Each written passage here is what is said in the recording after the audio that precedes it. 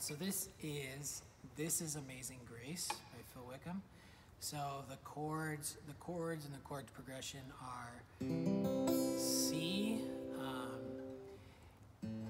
F, A minor, G, and then at least for the verse you go back to a little bit of F. Okay, and then the chord progression is the same for the chorus. C, and then F, and then A minor, and then G, and then back to C. So for the verse,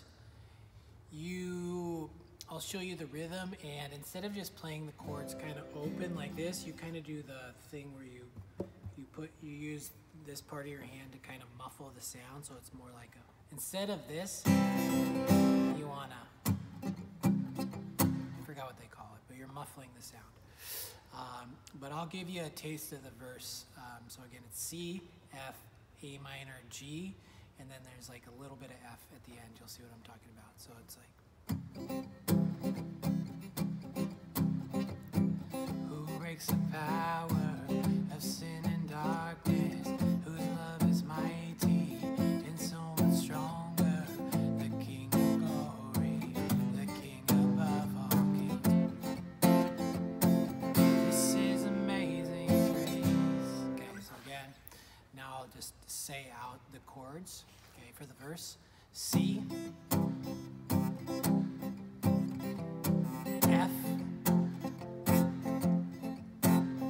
A minor, G, then F again. This is amazing grace. And then you go back to C for the chorus. So that's the verse. So now for the chorus, you don't do the muffling anymore. You just let it ride. You just let it ride open. Same strumming pattern, but you just let it ride. And it's the same chord progression. So I'll sing and play with it, and then I'll call out the chords the second time around. So, this is amazing grace. This is unfailing love. That you would take my place. That you would bear my cross. You lay down your life. That I would be set free. Oh, Jesus, I sing for all that you've done for me. Okay, so again, same chord progression for the chorus. You don't do that little F thing at the end. So I'll play the chorus again. This time, instead of singing the lyrics, I'll just sing out the chords. So, this is amazing grace, and then you start with C. Then you go to F. You go to A minor. Then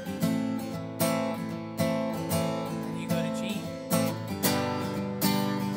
You go back to C.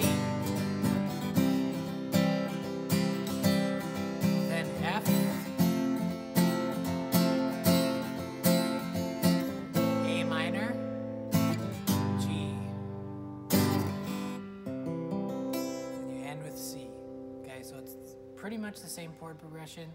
Just on the verse, you're muffling it, and then you have the little F part added at the end. And then on the chorus, you just let it ride and no F in between. Okay, so this is Amazing Grace.